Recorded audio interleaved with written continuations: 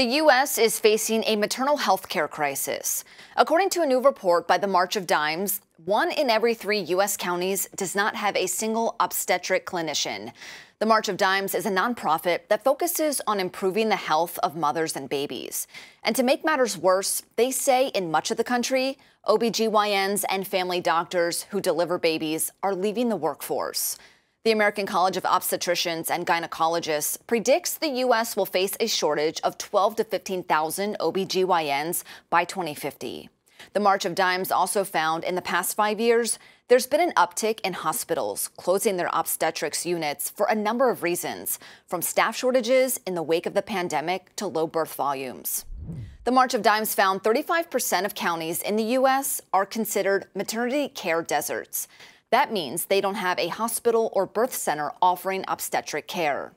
Furthermore, the nonprofit found 70% of birth centers in the U.S. are located within just 10 states.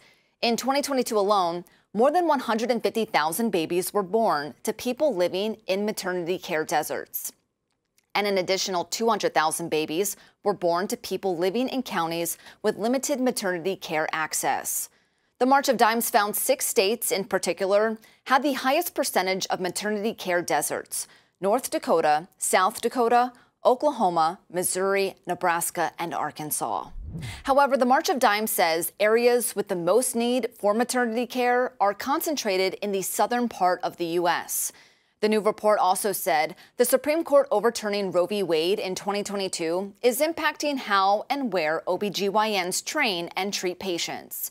The March of Dimes says states where abortion is now prohibited had fewer OB-GYNs for every 10,000 births compared to states where abortion rights were upheld.